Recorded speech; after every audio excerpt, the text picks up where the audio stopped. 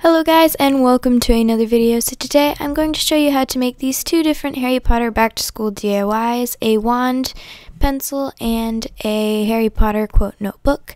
So continue watching to see how to make them. For the notebook you will need a composition notebook, a Harry Potter quote, which I used the "I solemnly swear that I am up to no good." I made that using PicMonkey, but you can use whatever editor you want to. You'll need a paper bag. First take the paper bag and place the notebook on top. Now you want to make sure the notebook is center and then mark off where the notebook is located on the bag. Now this part that you're marking off is the inside of where you're going to be folding over onto the notebook, so make sure you like the other side better and then cut it out.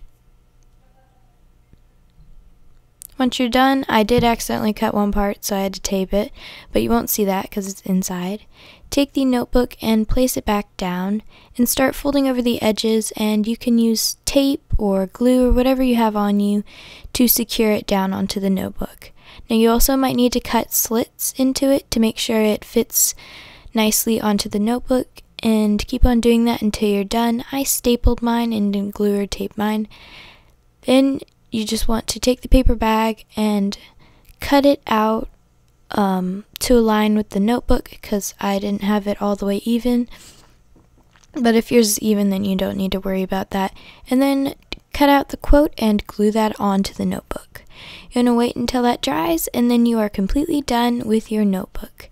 Now I used some glaze to glue on or place on the quote, but you can use glue, whatever you have on you, to make sure it sticks on. You could even use double-sided tape, but I thought that the glaze and glue are more preferable and would stay better.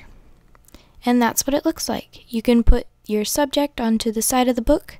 Next, let's go to the wand pencil. So you'll need a colored pencil, hot glue gun, paint palette, and whatever colors you want to paint your wand. Start hot gluing a design.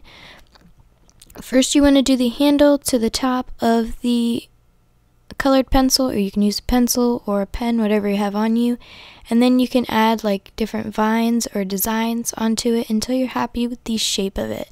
Now you want to make sure the hot glue dries before you touch it, or you will burn yourself. So if you need a parent to help you, then please do that.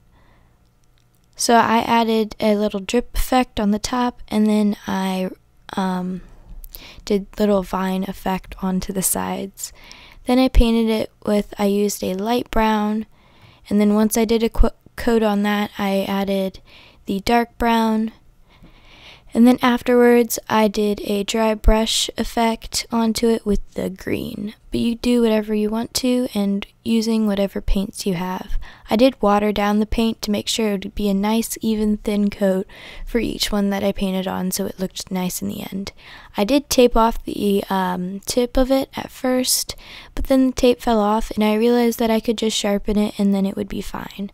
So you can go ahead and do that until you are happy with your result. You can glaze it if you want to, but I thought there was no need and I wanted it to look more like wood. So that's it. I hope you guys enjoyed watching. Like, comment, subscribe, and I will see you guys in my next video. Bye!